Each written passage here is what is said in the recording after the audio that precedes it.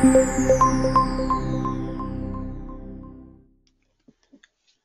everyone! Welcome to another Xamarin University guest lecture. My name is Rob Gibbons, and I'm very pleased to welcome you all to our third Xamarin University guest lecture of September. I hope everybody is taking advantage of the guest lectures and the lightning lectures that we've been working really hard on for all of you this month. Today, we have Krystin Stutesman joining us to show us how to quickly explore an app concept using Xamarin.Forms. Krystin is a developer evangelist here at Xamarin, and I'll let her introduce herself. As always, we encourage you to ask questions. And you can do that in the GoToWebinar control panel. You can ask questions. I will try to answer some of them, and for others, I'll try to interject and have Krystin answer, and we might leave some to the end to let her answer there as well. But make sure you ask questions if you have any. All right, so Krystin, I'm going to let you go ahead and take it away. Okay, thanks, Rob. So I'm going to be here talking to you guys today about rapid prototyping with Xamarin.Forms. So one of the definitely really fun uses of Xamarin.Forms. We're just going to explore that today. So before we get into that, I'll just quickly introduce myself. So my name is Krystin Stutesman. I'm a developer evangelist at Xamarin, as Rob just told you guys. What that means is I just kind of get to build apps with Xamarin and use the product and blog about it and kind of just be there for the community. So I'll have my contact info on here a couple times for you guys, my Twitter, my email. So if you guys have questions about the talk later or even just need help on something, definitely just feel free to reach out. And just the one little tag about here, me, is just I love mobile apps. That's why I'm here. That's why I do this. I taught myself iOS about 2-3 years ago and got into Xamarin about a year and a half ago. Just wanted to get into the cross-platform world. Been loving it, of course, enough to come work for them. So I've been enjoying my time here so far. And again, just my contact info in case you want to reach out. No rush to write this down right now. It'll be up at the end of my talk as well while you guys have a chance to ask some more questions. So let's kind of just jump into what we're talking about today. So I'm going to cover what wireframes, mockups, and prototypes are first. So wireframes are static images, low fidelity, and what that means is they're usually black and white, maybe some blue for links or buttons, something like that. They're really just, this is kind of my favorite part of the design process. It's really just getting all your thoughts out on paper. You can, a lot of people use paper and pencil for wireframes. That's definitely one of the best tools you have. And of course, these are done before mockups and prototypes. They're kind of the first thing that you make, and they end up being the backbone of your design and how your application is going to be laid out. So just kind of a summary is wireframes are quick to create. You can just draw them on a piece of paper really quick. And because they're the backbone of design, they're kind of used as documentation for the project as you go throughout. Because, hey, this was our initial thoughts. Let's kind of go back to that and see how we've deviated from it and stuff like that. So after wireframes, you go ahead and take those wireframes and make them into mockups. So basically this is just adding color, text, images, styles to these wireframes so that it looks like a draft of the final product, basically. Again, these are static. They don't move. They're just images, so you have a different image for each screen. But you want these to be as accurate as possible when it comes to representing what the product's going to look like in the end. And just kind of summary, these are, while these take a little bit more time to create than mockups, they're still quicker to create than prototypes, or than wireframes, sorry. So mockups are kind of like the middle thing. We say these are high fidelity, so like I said, as accurate as possible when it comes to showing the design. And these are most useful for gathering feedback on the design because since they are so accurate, you can put them in someone's hand and say, hey, these images are what we want these screens to look like in the end. What do you think about it? So then finally, after you've done wireframes and mockups, you make prototypes. And prototypes, you don't really see them very often. You see wireframes and mockups more often, and I think that's because prototypes are a bit difficult to make and take a lot of time, and they're not very straightforward with a lot of the programs that are out right now. So what prototypes are is the key difference is that they're dynamic. And we say these are like middle fidelity, so they don't have to be completely accurate with colors and fonts and images, as the mockups do. Really, they're there to kind of, the key is just demo the application, simulate user interaction. And so someone wants to have this prototype in their hand to play with it and see how the app moves around.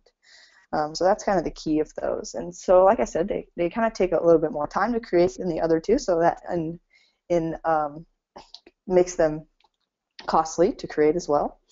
And then, like I said, they act as a preview for the entire application. So you should have one of these in your hand and have a good idea of how the application is going to behave. So just kind of a quick summary of these.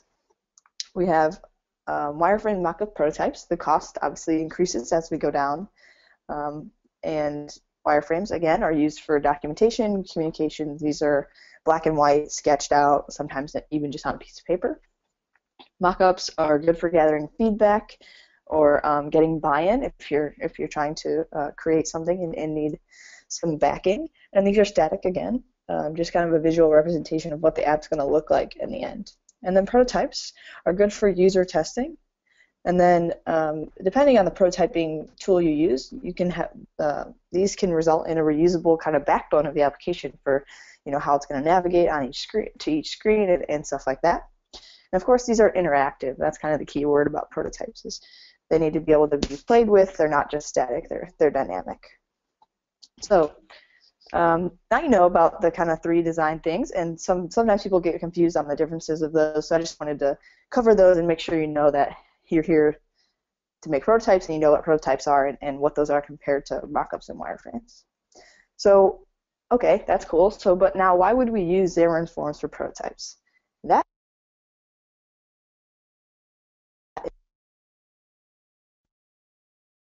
Sorry, I got cut off there. That is, excuse me, so sorry. That's a great question. And so we'll kind of cover that and why is Xamarin.Forms good for prototypes. So the traditional Xamarin approach, you have your shared C# code and your separate UI code. That's all good and fun. But Xamarin.Forms, you have a shared C# backend. Then you also have shared UI code. So you get to share more code and everything is still native. So it's definitely a good tool to be able to prototype, especially if you're asked to make prototypes for more than one platform, which usually you would at least be asked to make iOS and Android. So, of course, there's a few reasons. So cost and time.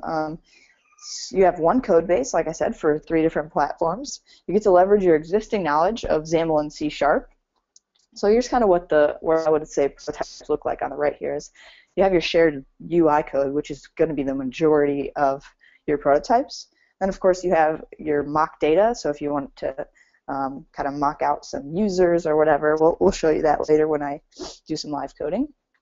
And of course, you can reuse this code later. If Xamarin.Forms fits the bill for your application, you don't need to rewrite all your views. You just kind of need to clean stuff up and put some business logic in it and stuff like that. Of course, this is a great way to please your stakeholders by using Xamarin.Forms, because I don't know of any other prototyping tool where you can produce real native applications and put them on physical devices and get that native user experience. So, I mean, I think it's really powerful to be able to create a prototype and put it on, your Android, iOS, and Windows phone, and just kind of set them on your boss's or stakeholder's desk or whatever, and be like, here, just play with these and let me know what you think. And so I think that's definitely a huge perk of using this for prototyping. And so obviously, like I said, you can reuse your code later, so you can turn these prototypes into production by using your existing XAML, throwing in a C# backend, making some web calls, and then of course you're resulted with native applications just as you were when you make prototypes, but they're more functional and actually do what users expect them to do and actually are interactive.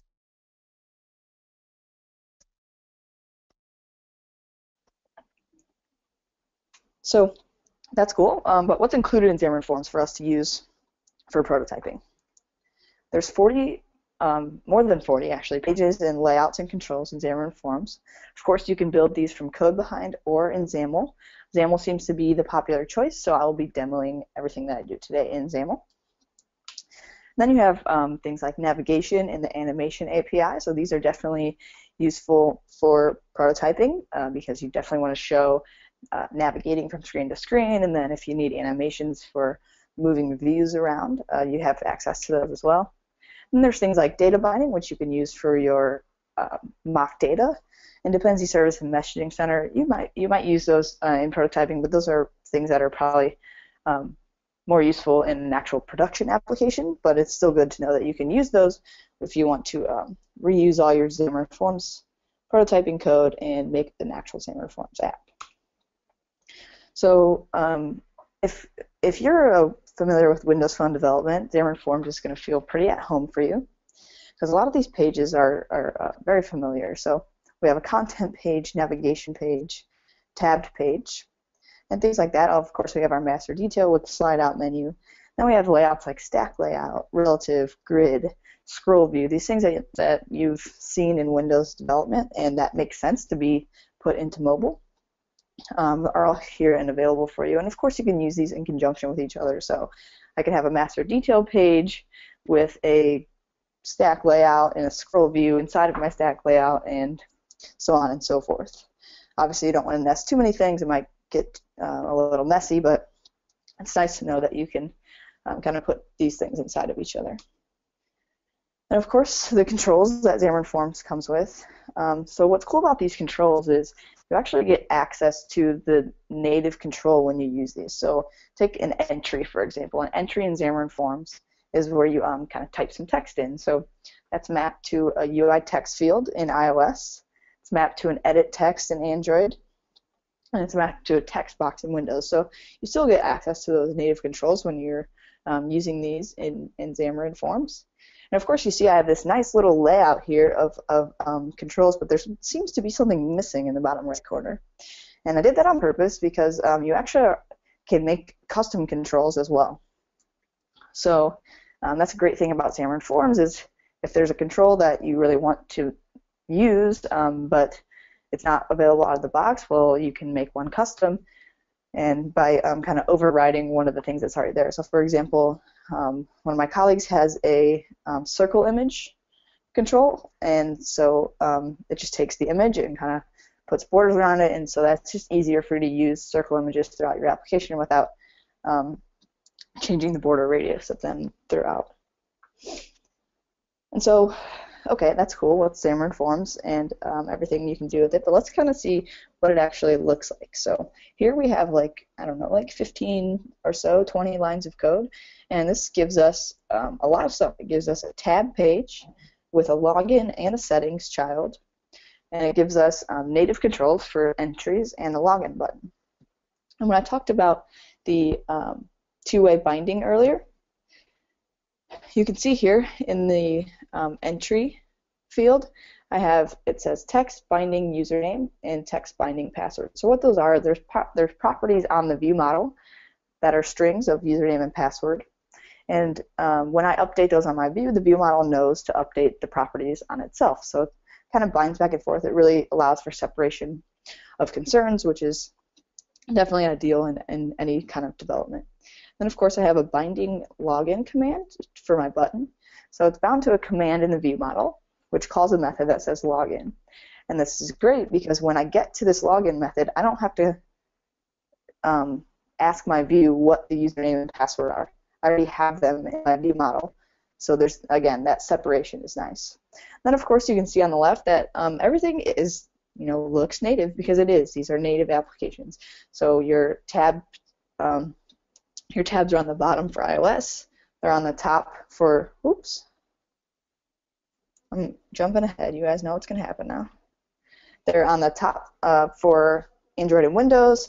Then, of course, your entries and your buttons and your font, they all look and feel a little bit different because they're just using the default native fonts and controls for these apps. So that's kind of what Xamarin.Forms look like. And if you paid attention a second ago when I messed up, you know that now I'm going to do a quick demo. So the demo I'm going to do for you guys today is I have these 3 pages, and I just want to prototype them out so that I can navigate from login to activity feed. And then if I were to click on one of the people in activity feed, I could go to their profile page. So this is the Swarm application. It's basically what replaced Foursquare. So we'll go ahead and start this, and I have a little bit of setup that I've done already. I'll kind of walk you through what that was. So, okay. Here we have Xamarin Studio, and I have my Swarm prototype application, and here's my PCL, which is the shared library where I can put my shared views and models and all that. And I'll be doing everything in here today. I won't be doing anything in Android or iOS because everything can actually carry over to both of them. So I will go ahead and just kind of show you what I've done. So I have 3 views here. I have them all open here. They're all empty. I just kind of have them here ready to go. And I'll show you what I do to fill those out, and we'll quickly prototype out these 3 pages. And I just kind of want to, I do apologize in advance for how much live coding I'm going to do, but I did want to show you how easy and quick it is to make these 3 pages. So the only other setup I've done is I've come into the app.cs file, and I've made my main page a navigation page, which wraps a login page. And so this navigation page does exactly what you might think it does. It gives me a navigation property so that I can move throughout my application. And so that way I have those back buttons available to me on iOS and Android, and it logically moves through my application from screen to screen and back and forth as well. Okay, so now I have my three pages here. So we'll go ahead and get started coding this login page. So I have the mock-up pulled up here to the right, so you can kind of see as I'm going what I'm doing and why and where I'm placing these things. So we'll just kind of imagine that this login mock-up was made for me by like a colleague or something, and I was asked to create prototypes based on that mock-up. So what we're going to do here is your content page has 1 child, and so we're going to choose to do a grid in this page, and we want to add some rows and columns to our grid. So again, if you're familiar with grid row definition, if you're familiar with Windows Phone development, this should be right at home for you once again, because it's pretty similar, especially for the grids. So we'll say height. For the first one, this login, we'll say the height's going to be like 150. And then for the rest, we want 4 more row definitions. We want 1 for email, 1 for password, 1 for these 2 login and cancel buttons, and then 1 for this next button down here. So all those are going to be pretty easy because the height, we're just going to set it to auto. So it'll just auto size itself so everything fits normally, and I can just copy and paste this as I go. Okay, and then the next thing I want is my column definitions, and the reason I want column definitions at all is because these 2 buttons here are in different columns, so they're in the same row in 2 separate columns. So we'll use our columns only in really that area. And then everything else will kind of span over the 2 columns, and we'll see how that works in a moment. So the width for these is going to be this asterisk, and so what that does is, it fills the screen as much as it possibly can. So in this example, there's 2 columns next to each other with the width of an asterisk, and so they're both going to take up half the screen next to each other there.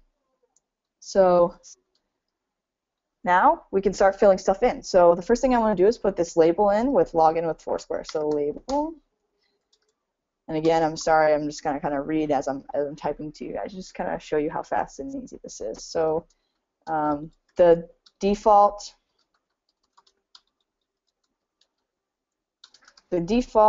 grid and column are automatically 0, so we don't have to set either of those here, but we do want to set the column span to 2. Then we want to set the text to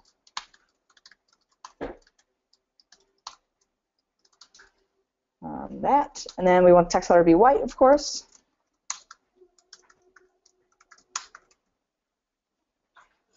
And we want to align the center vertically and horizontally.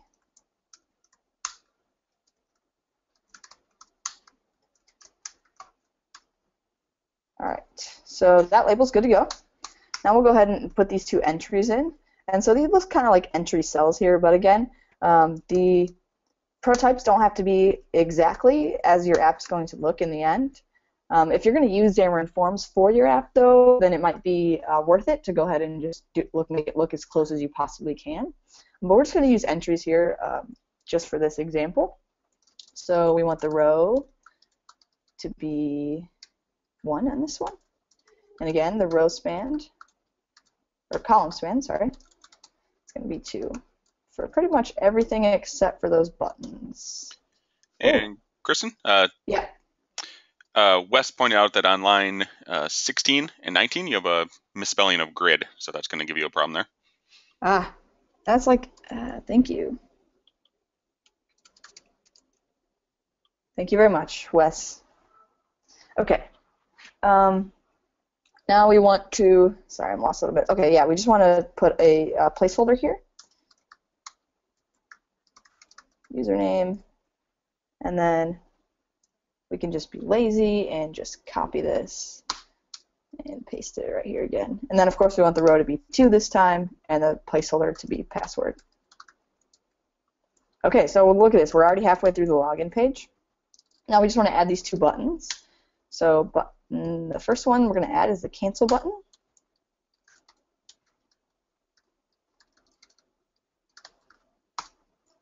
And we want the text to be white. Well, wait, the text to be cancel. Text color to be white.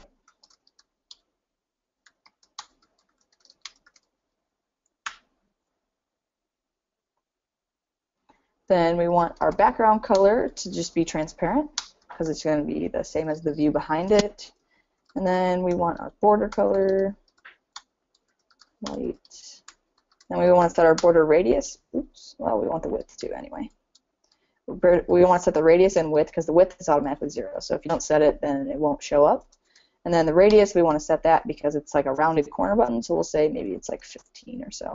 Then, of course, we want to set a height and width request of this, or else it's just going to be the size of the text, and obviously that's not what the mockup looks like. So height request.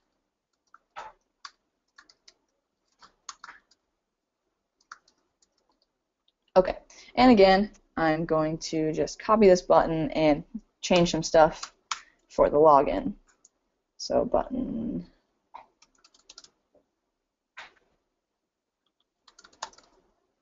Text color is going to be the color of our background, and we can't set this to transparent because it won't go all the way through. So we'll actually have to set it to the hex of our orange color here. And then our background color we want it to be white. Border stuff, all that's good. Everything else should be good. Okay, and then the last thing here is this forgot your password. And so this actually looks like a label, but it's definitely a button because obviously a user is going to click this if they forgot their password. So we're going to use a button, but we're just going to put some properties on it to make it look like a label. And of course I'm giving these buttons names in case I were to need to use them in the code behind to navigate to a different page or pop up something or what have you. Oops, I made a mistake here and realized that these buttons don't know where they're supposed to be. So grid row equals 3. And grid, column is going to automatically be 0, so I don't have to put it on this button. And I keep typing grid wrong. It's just like a trend here.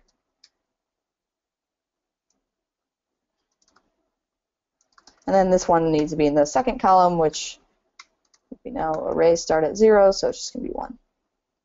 Okay, of course I need to add those here as well. I like to do the grid definitions first things first when making these, just because so they're all in the same place. It's easier to kind of fix stuff when you need to change it. So this one's going to be in the 4th row, and then of course we have our column span of 2, as we have been doing. Okay, so now we just want to make the text color white, and our text is obviously forgot your password. And then we just want to make the background color transparent, and that'll give us the look and feel of a label rather than a button. So now we should be able to play this. And I'm silly and don't have Android player running.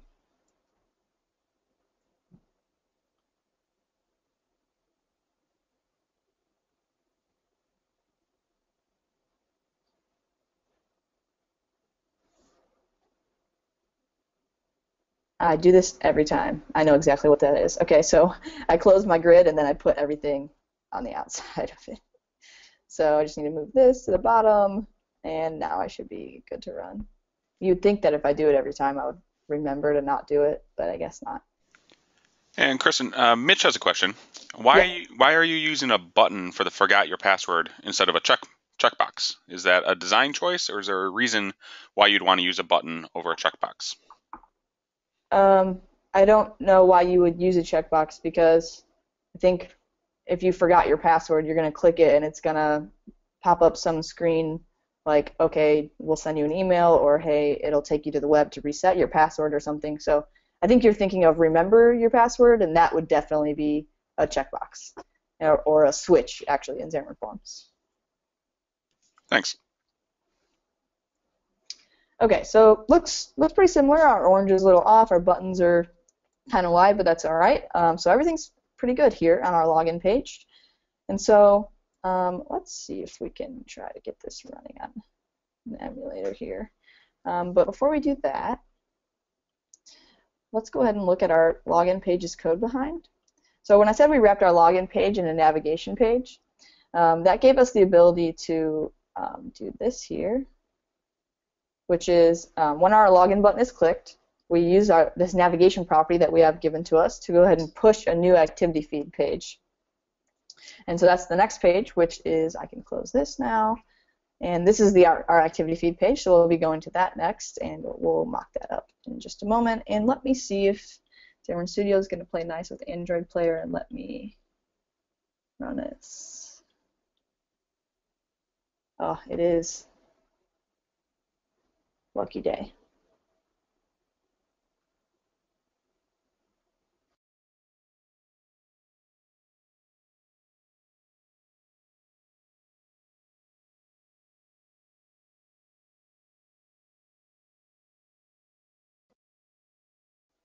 It's trying really hard. I'll give it a couple more seconds.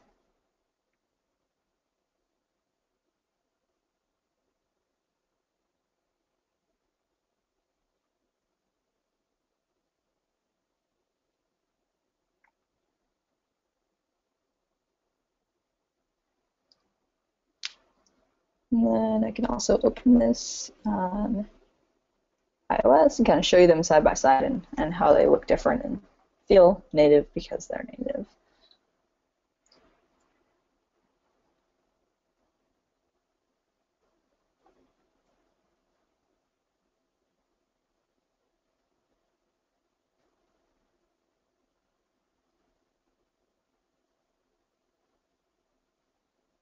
Looks like something's happening with Android. Woohoo! All right. So again, fonts are different, the entries are different, the colors are the same, which is good. That's what we wanted.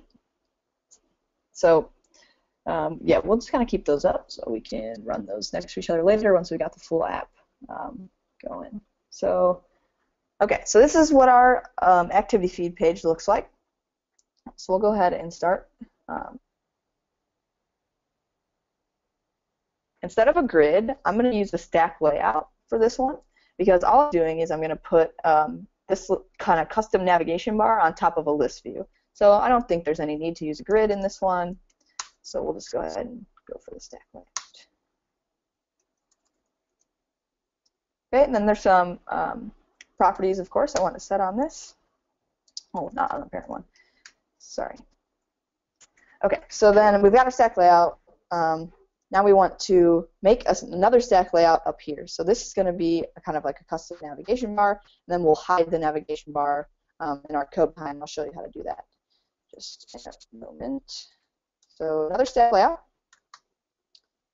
And this one will say orientation, we want it to be horizontal. It's vertical by default.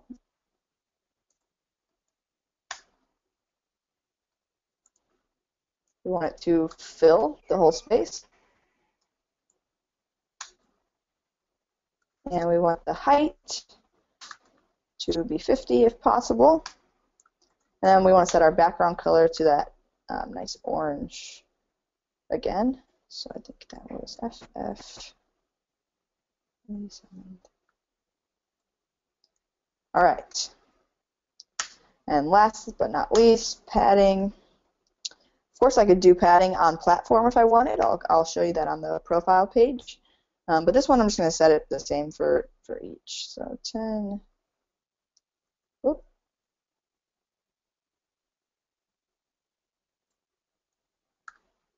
Okay. Well, Xamarin Studio's IntelliSense is great when it comes to XAML, but of course, as IntelliSense does, sometimes and it blows up on you. Okay, so now we're just going to add a couple things in here. I'm not going to worry about this crazy weird location thing on the side here. So I'm just going to add a label and an image to this header thing. So we'll say image source is profile.png, and I can show you in a moment that I have just a placeholder profile image in the resources folder for iOS, and same goes for Android. You have to put it in there separately, so that way it'll just kind of pull up this like default anonymous profile picture. And then we just Krystin, sorry. That brings up a question Aaron had that I was waiting to try to interject. You don't have to answer it now if you're going to answer it a little bit later, but related to the profile picture. So that's a piece of data, right? And Aaron's question is, can you speak to the techniques that you would use to mock the data out? So you're doing prototyping. Where do you get your data? Are there frameworks that you use, or is it pretty much just handcrafted? Are you just going to hard code some data in there? So there might be frameworks you can use, but I have hard-coded data, and I will get to that in about 45 seconds when I make the list view. So this list view is going to be bound to a list of users that I've mocked up. So I'll show you that in just one moment. Thank you Excellent. for a good question, though. That's a really good one. Okay. Image, and then we're just going to quickly make this this label, and then I can show you that data stuff. Okay. So we're just going to say, it's kind of two separate labels here because one's bold and one's not, but we'll just make them together. Again, it doesn't have to be perfect. I'm just, okay, text.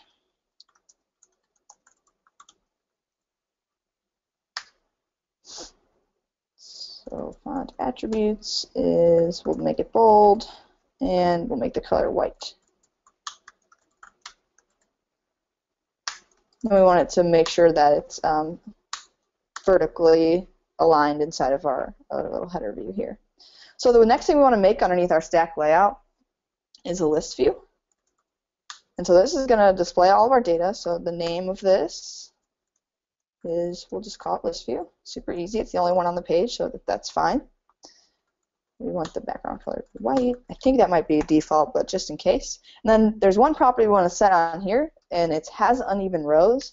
We want that to be true because you see over on the right that,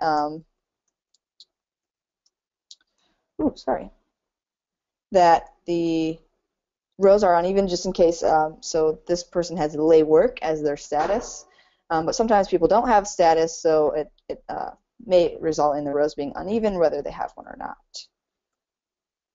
Okay, so we'll close our list view. We've got it named there, and we want to put some data in here. But so now we have our list view name. So let's go and look at our code behind for our activity feed page. So what I've done here is I have this observable collection of users, and if we come over here and look in my models folder, I have a user model. And all it is it's really simple mock data. I'm just passing in a bunch of strings basically for the data and then assigning it to properties. This is just easier so that you can add more users in the list as you go through if you wanted to test your scrolling or whatever. That way you don't have to add each list item individually, and you can bind to that list instead. So we'll kind of go back to this code behind. So I'm just newing up like 6 users here, random names, and I did some like lorem ipsum for their description and stuff like that. And then I can uncomment this now because I have a list view. So then I'm setting my list view's item source to this list of users.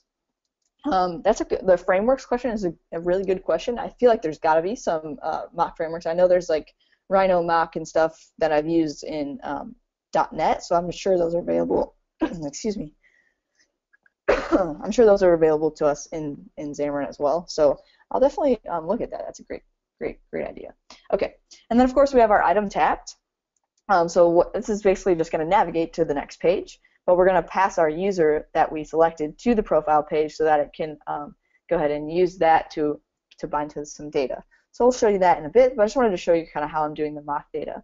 So let's go back, and so now our list view knows that this is our mock data and this is the things that you're binding to. So for every user in this list, you need to make a cell. So now we can go ahead and kind of give it a data template for the cell. So we'll say list view item template, and then inside that it's data template. I don't know. I wish I knew why it was so deep within here. And then of course we can make our view cell. It's just kind of like a custom cell here. And then we want to say view cell view. Okay. And then finally here is our empty cell we've got. So I'm going to make a grid for this one because I basically want 4 rows for each of these possible labels, and then I want 3 columns, one for the image, one for the labels in the middle, and one for the labels on the right. So let's go out here. So I'll go ahead and make this grid, and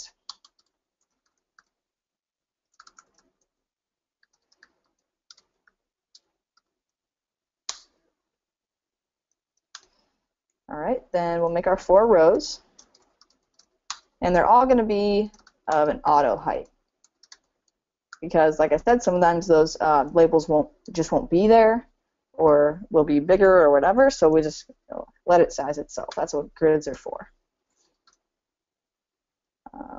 And then we want to do column.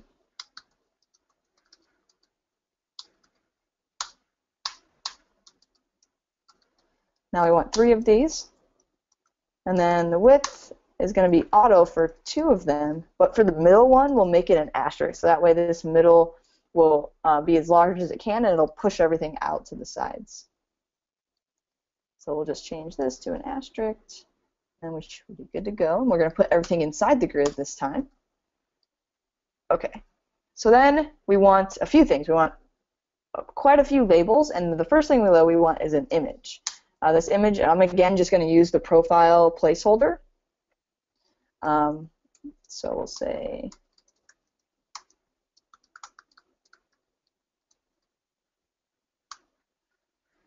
then we want to do a row span on this. So grid row span. So this one has pretty much its own column, but it wants to take up all the rows. So there's 4 rows, so we'll say row span 4. And then we want to do a height and width request. We'll say of 50 for this guy.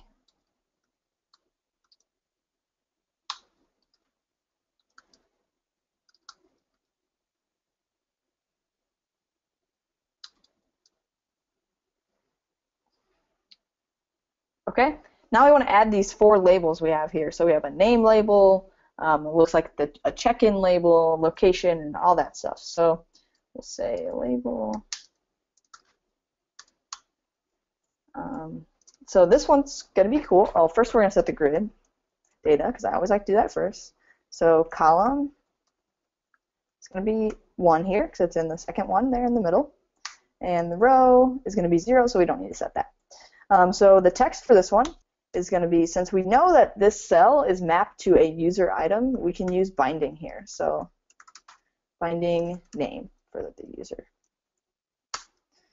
And then we want to make the text black. And maybe bold.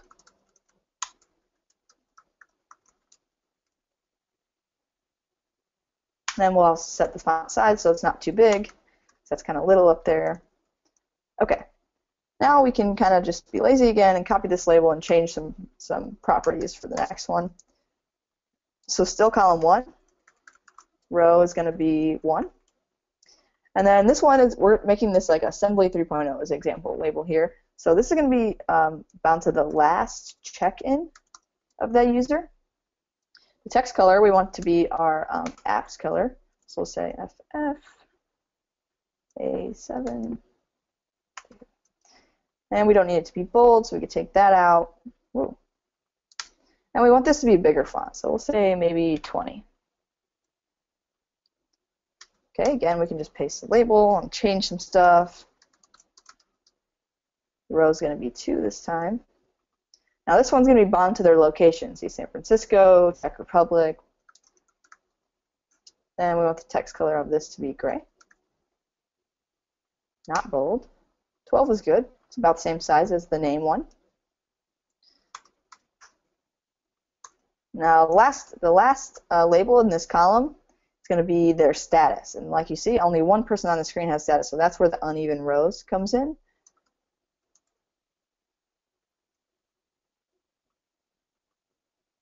And then the bindings status, as I said. Black is good for this one. We'll make the text size a little bit bigger, 15 here. And that's good for our second column. Now our third column, we want this like kind of heart symbol and this 7 minutes, but it's really, really annoying to try to find this heart symbol. So I'm just going to cheat and grab these 2 labels from my GitHub. This completed project is on my GitHub. So GitHub is official Krystin. That'll be up again at the end of my talk, but oops, I don't want a PowerPoint. But yeah, the completed project's up there, so if you want to kind of have an example of prototypes and how I mock my data out and stuff, you can definitely go look at that. So, so the only thing that's different about these labels is we've set a row span, which you haven't seen me do yet, but the reason I did that is because if we look over here, there's 4 rows, but there's only 2 labels on the right side, so we want them each to span 2 rows so that they take up kind of half the cell there. Okay, so we should be good to go on this page. I'll just run it on one platform. I'm already on Android, so we'll just try Droid really quick. And then once we get the profile page up and running, I'll run both applications side by side, and we can kind of see the differences. So if I click Login, so it looks like there's some weird spacing here, but it looks like it's working okay. Or maybe we're missing some. No, it's just these cells are really big. That's all.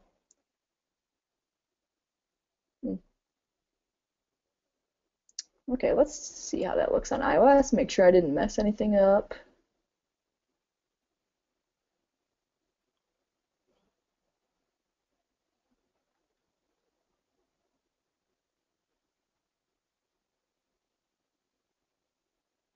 So if the spacing's wrong on iOS too, we know something went probably wrong. It looks okay. It looks like we're missing some information maybe. We have their location. Oh, I bet you I spelled status wrong or something. Last check-in, spelled that wrong. There's the error.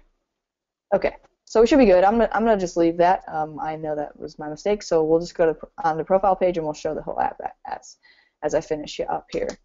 So we can close this mockup, and here's our profile page mockup. So we can go ahead and go through this. So for the profile page, the one child I'm going to use is scroll view, because it seems like you might want to scroll and look at some stuff on the bottom there. Plus, we don't know what our device size is, so we don't know if everything's going to fit.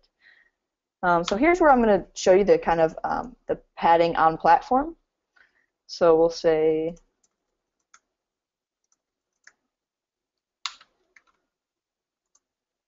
so you have this padding, and then inside of here you can say on platform. And then you have to specify type arguments. And so ours are thickness here, so that's the thickness. Can't spell that wrong. So that's how you do padding. It's just thickness. And then we can, of course, say iOS.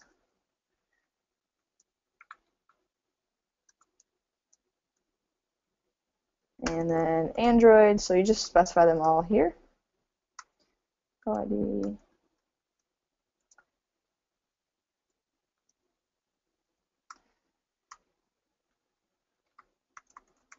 I'm not running on Windows, but because I'm on Mac, but it makes you kind of put them in here anyway. So, and plus, I would like to be able to run on Windows eventually, so all I'd have to do is open this in Visual Studio, and I'd be good to go. So, okay, there's my padding for my scroll view. Then I'm going to use a stack layout for this. Maybe I should have used a grid in this situation, but it's really up to you. It just depends on how the stack layout's performing for you and stuff like that. It just really is a personal choice. So you could have done either one. So stack layout. And then we want the padding to be 10, so we don't want everything to kind of touch the edges of our screen. And then we want sorry, lost a little bit. Horizontal options. That's what the next thing we want is to be center. So everything that we want in there to be kind of centered right in the middle, like our text and all that.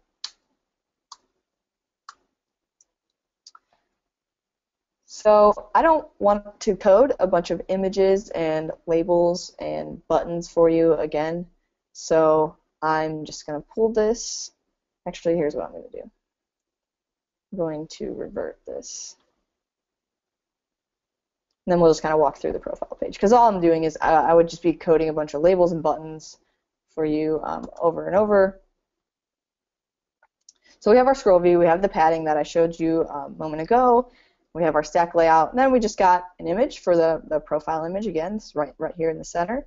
Then a bunch of labels. And then, so what I'm doing with these labels is I'm binding to the properties on that user object again. So last scene, I just had that to be a static thing. I bound to the description, and then I made a new stack layout horizontally for these buttons and put them next to each other. And then again, a new stack layout for the friends and photos little chunks of square here, and put those next to each other as well. So that's pretty straightforward, but we can kind of look at the profile page to see how it knows to bind to the username and stuff like that. So I don't have a view model or anything for this, so all I do is this user that got passed in, I set the binding context of this page to that user. And then the other thing I'm doing, we're done with viewing that. The other thing I'm doing in here is saying I'm adding an item to the toolbar, which is just the top navigation kind of bar. And it's just a button that says contact. So I guess we kind of need this. So I guess this is just this button. And all I'm doing is kind of displaying an alert that says, okay, you clicked the contact button. I didn't want to knock up a whole new page for that, and I wanted to kind of show you that what display alert does and how it works separately on all the platforms. So let's see if we can build. I think I saw some error in here. Hopefully that just goes away. Okay, it's fake. Okay, so now we'll try to run this on iOS and Android after, of course.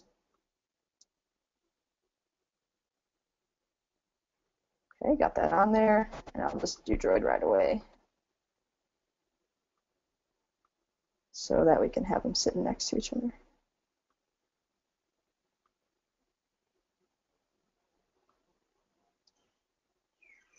So here's our login screen, so we can click login and go to the next page. That looks much better with the statuses there and the last check-in in the orange.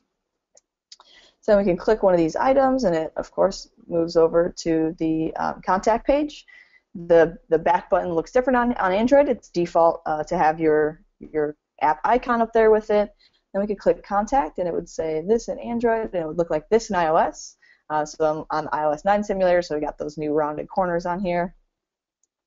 So it looks native. It's using those native alert views.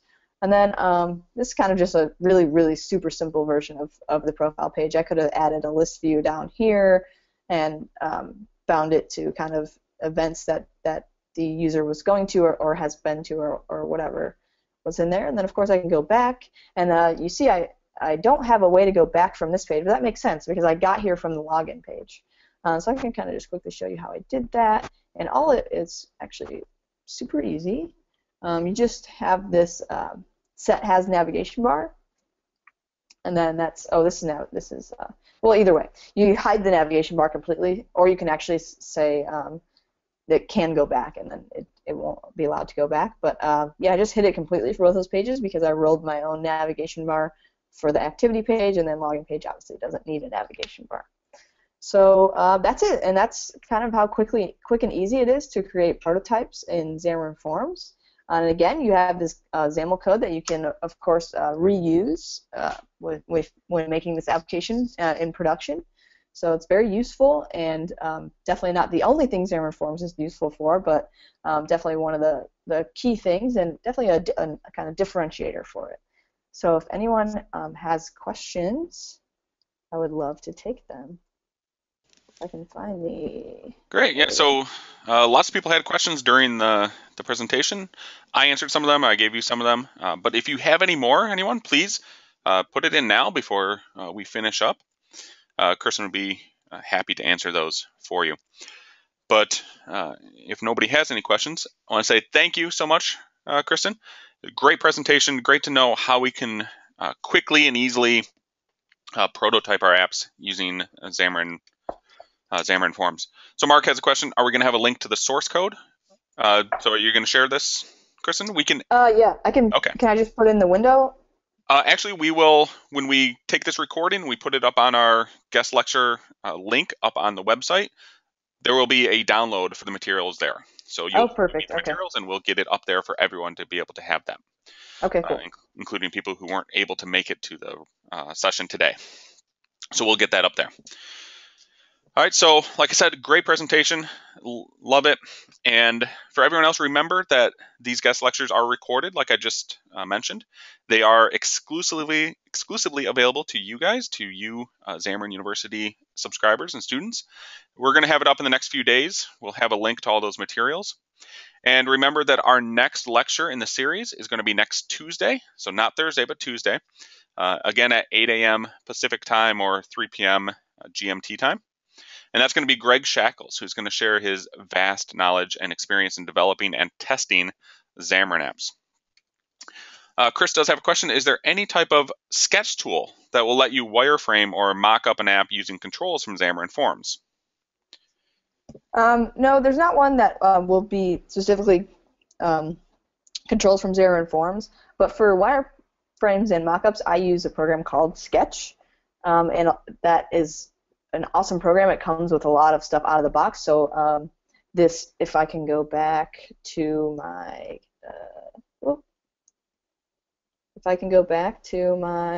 wireframe slide. So I made this mockup and this wireframe in Sketch, and so it kind of comes with a default Hold on. So iPhone. Krystin, make sure you're sharing your screen because right now we still see the thanks question screen. Oh, I paused it. Okay. Yep. Okay. Can you see this now? Yes. Yeah, so the mock-up here, I'm a mess. Okay. The wireframe here, and then the mock-up on the next page were both made with a program called Sketch. It's from the Mac App Store. And they have a lot of table. You can just drag and drop a table view or buttons for iOS, and then they have Android as well. So that's what I would recommend for mockups and mockups and wireframes, but nothing for specific Xamarin.Forms controls. Well, and we have to remember as well, Xamarin.Forms doesn't actually have its own controls. What it does is it renders using the native controls. So any kind of sketch tool that you're going to use, you can design your iOS UI, and you can design your Android UI, and you're going to be using the native controls, the buttons, the labels, things like that. Regardless of how you code it with Xamarin.Forms using the abstraction, it's going to render using the native controls. So any of those tools should be able to work. All right. Yeah, so Mitch has a great point here. Also related to the wireframe question.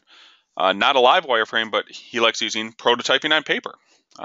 Absolutely. So one of the things I've done before, and I mentioned this in one of the classes, is I just get a little block of wood that's about the size of a phone or a tablet or whatever else, and just tape a piece of paper to it and draw on it. That gives you a very, very quick turnaround time to explore some design ideas and see, can you touch all the different elements? How does it feel actually in your hand? And you don't have to spend a lot of time on the computer, which takes longer. You can just quickly draw it out uh, and hand it to someone, which is another great thing to do as well.